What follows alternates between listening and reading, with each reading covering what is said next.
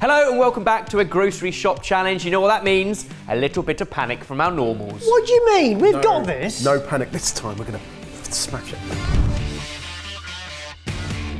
What I've done is given the boys a mystery bag of grocery shop ingredients, and what I want is 3 different midweek meals, 2 portions of each, and 0 food waste from what's in the bag. Okay. The only other thing you can touch is our very reduced store cupboard.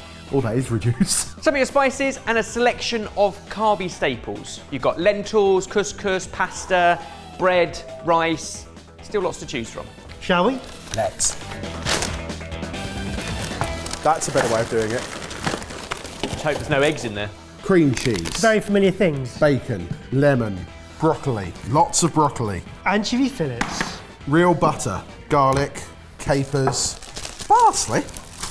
Tomato paste, olives. You know we came into this video with confidence up here. Yeah, it's still there. Is it? Still there, yeah. Mine's kind of rolling down the hill a little bit. So we want half-hour meals, and you need to make 3 of them. That's 90 minutes in total, but there's 2 of you, so we're halving it. You've got 45 minutes on the clock. You cheeky, yeah. Love maths, don't you? And hates us. It's time to get cooking. 3, 2, 1, go! Right, both of these or one of these? You're going to have to use both of them. I'm going to have to use both of them. Okay. I saw the broccoli and I thought I could make a delicious broccoli-based soup, a really thick soup with some of the cream cheese and the bacon on top. Also, it should be really quick because all I'm doing is just frying it all in there and then blend it up. Cook it out with some water. Simple. My first recipe, going to keep it really, really simple. We're going for like a cheats carbonara. Frying off the bacon lardons, going in with some garlic, bit of cream cheese, and some macaroni, because that's what we had. Loads of lemon zest and juice at the end. Bit of parsley on top. I think that'll be a winner. Simple. Nice and simple, like it. Now, Ebbers, I know your little gleeing face usually comes because you think we haven't thought of a 3rd dish. Well, no, I'm on your side, remember? Well, don't you worry, because I have a 3rd dish up my sleeve That already. is remarkable. I know. Are you making bacon lardons? Yes. Oh, I know it's mental, but you may as well do it in the same pan. No. This wouldn't happen usually, because I wouldn't cook all of my bacon lardons on Monday, even though I'm going to eat them on Monday and We're Tuesday. just making crispy lardons, aren't we? Fine, yeah. Some in yours, some in mine. That's fine. Do you know what this is? Efficient. I guess you're right, this is slightly unusual because this is 3 consecutive nights of meals being cooked at the same time. Later on, I'll do them in a more linear fashion, but they'll all still be under half an hour each. What we've done today is deliberately give you a reduced bag of ingredients. In fact, you can buy all the ingredients, including all of the staples, for less than 20 quid. Give you the 6 portions across 3 nights. Do you know what was really upsetting? They would have been less than 15 quid this time last year. And that is why we all have to be very careful about what we're buying. Buy less, use it all. Use it in clever ways. Right, Jamie, I am done. This Yes, just needs to baby. cook, and I can then step away and blend this later on. What is your 3rd dish? You've only got bread and olives left. Pain Bread. on tomate. Bread on tomatoes. So, Spanish, tapasy style. Yep. We're going to take the lovely Italian bread and we're going keep to going like this. Yeah, tomato paste with garlic. Oh, yeah. And then topped with anchovies, olives. Oh, He's making a pizza. Go! He's making a pizza. No, it's Not what pan he con says. tomate. Pan con tomate is lovely fresh tomatoes that have never seen a fridge, grated, and then just dressed over bread scratched with garlic. It's delicious. Oh, well, so pan con tomate stroke bruschetta. So a pizza. Perhaps closer because you're using ciabatta. Pizza. Bruschetta. You're making a bruschetta. I like the bread on tomato. What about in a pan where you made the good tomato paste with the anchovies, had them bubbling away, and then just dip the bread on top of it? Is that what you do? I do it that way. Yes, it's an upside down bruschetta. Ah, bruschetta. No. Because it's no bruschetta. Cool, you know the name of it is bread on tomato. So this is tomato on bread. No, No, bread on tomato. bread on tomato. Yes. Here's a question for you. Brand new packet of cream cheese, foil wrapper. You use some of the cream cheese. You're going to put this back in the fridge. Do you take the foil wrapper completely off, throw it away? I leave it on. Why? I don't know. Why? It depends on whether it's got an additional lid. That one has an additional lid. Yes. Sometimes you'll buy a pot of like sour cream and chive dip and it just has the film without the lid because they're cutting back on plastic. Then you need to keep the film. Yes, but this is an air seal. This has done its job now. Done. Throw it away. So recycle it is what he means. You don't need it. Yeah, recycle it in that recycling bin underneath the counter. We put all the ingredients in these 2 pans. Yeah. These pans go into the oven to cook out the garlic and make the tomato go crispy. Anchovies on top of that, and then lay your toasted bread on top of it. Meal. So we are quite literally flipping the concept of bruschetta on its head. Yep, exactly. I like it. I like it. There is your lardons. You, sir.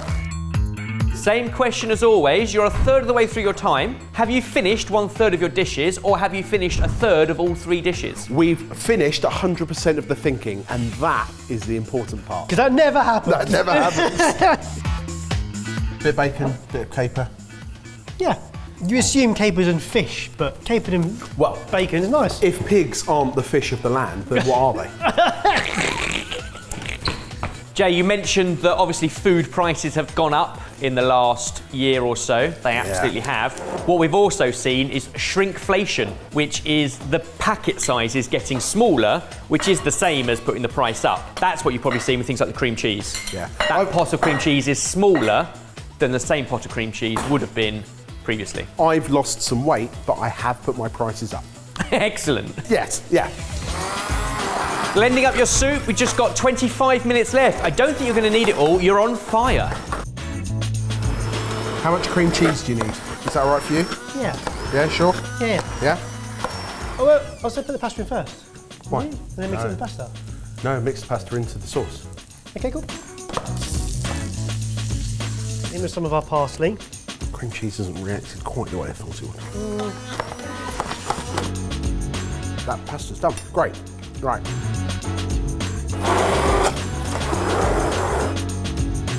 Here's more salt and umami. Luckily, we have anchovies. Anchovies going in.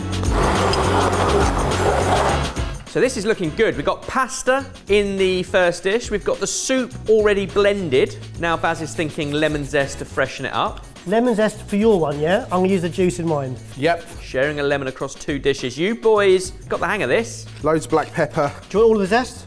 All half the zest. Can we use the other half somewhere else? Yeah, use it on mine. Yep, go. Great, great. Lovely. Happy with your pasta water cream cheese consistency? I think we could go for a little bit more water. She's thirsty. Pasta water can be good in a dish. Obviously you don't want too much or it becomes a bit wishy-washy, but a little bit will help to bind and emulsify any sauces you're making. Chef, thoughts? Or more zing. More zing, more lemon. I want it zingier. Oh. It's because my glass is steamed up. They're looking good, Baz, but I don't know what you want from them. I think they're done. I think it's just to be warm and cooked. What I am liking about this is that Jamie's dish has been a 2-pan operation, as has Barry's, and your last dish was kind of all cooked in the serving dish. It's also minimal washing up.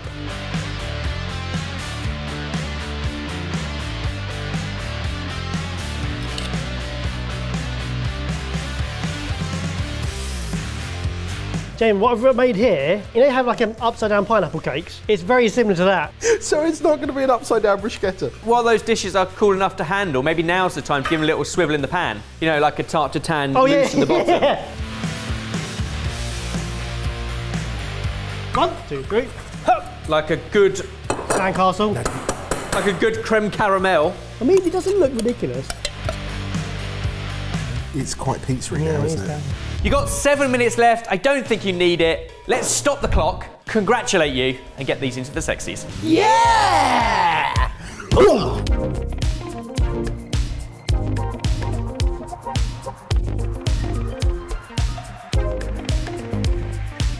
has the timer gone off yet, Ebbers? You nailed that. Yeah, Not just speedy, but 6 portions, 3 different dishes, pasta, a really hearty, thick soup, and pizza. Well, let's try it. Cheers. Cheers. Cheers. Very zesty. Cream cheese and starchy pasta water can be a little bit claggy without that zesty kick from the lemon, so really nice and quite garlicky too. Some people argue that soup isn't good enough for dinner, but actually, especially when it's this thick, That'll fill you up. it is hearty. Cheers. Nice warmth and chilli. very, very, very broccoli lily. Yeah, it was very broccoli two soup. whole broccoli. 2 whole heads of broccoli into 2 big bowls of thick soup. It is more like broccoli puree than it is soup. Yeah. It has got some creaminess to it.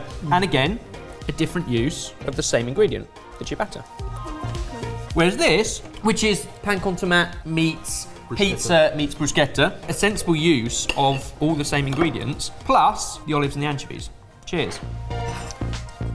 Really yummy. I think actually the richness of the tomato paste, rather than sieved tomatoes, the panko pack is needed in here to fight against the other flavours. More parsley on top, but otherwise delicious.